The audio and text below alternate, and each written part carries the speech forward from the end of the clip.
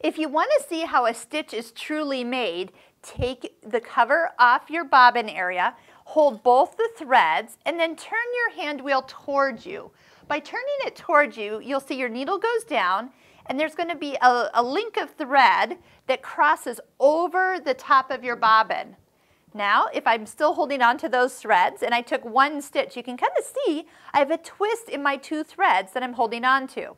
So every time that your needle takes a stitch, the top thread plays jump rope with your bobbin thread.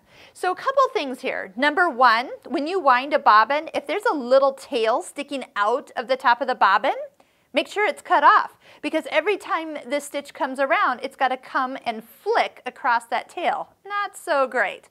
The second thing is if you haven't cleaned out from underneath your throat plate lately, here's a link to the video where we do our cleaning.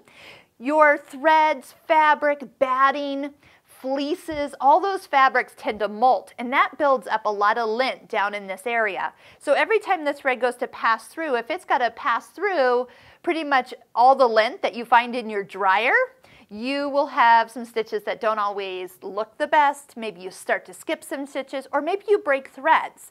So that's another reason why you need to clean out about every 3 to 5 full bobbins of use. You're going to notice that underneath this throat plate is very linty. So by seeing how much thread has to spin or cross over that whole area just for one stitch should give you a little reminder of how much you need to take care of this machine.